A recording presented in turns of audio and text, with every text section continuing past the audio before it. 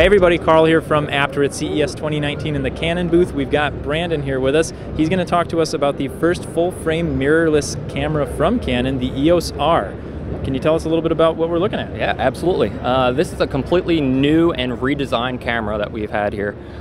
This is a 30 megapixel full-frame sensor. It's going to deliver all the things that you know and love that you've found in our full-frame series. So if you've ever been attracted to cameras like our 5D Mark IV, you know that obviously full-frame is kind of the way to go if you're looking for the ultimate high-quality product.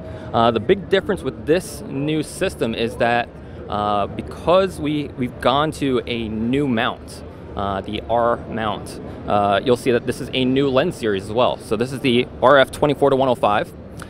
One of the big highlights of our RF series lenses are a control ring. This is an assignable control ring that will be found on our 4 current lenses, the 28-70 f2.0, 24-105 f4, a 35mm f1.8 with image stabilization and macro capability, and then a 50mm f1.2 lens. So those 4 lenses are completely new designs for our R series, and they really go and utilize the space that we have in savings from not having an optical viewfinder. Traditionally with an optical viewfinder you'd have a mirror there, and the mirror would actually tilt up and down.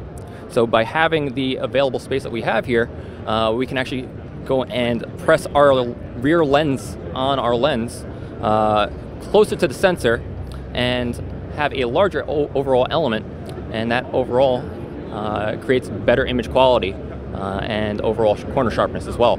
So this overall product in the R, it's gorgeous, has a variangle screen, electronic viewfinder that is absolutely gorgeous.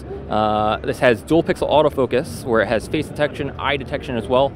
And the entire camera is just very compact, easy to use, very portable.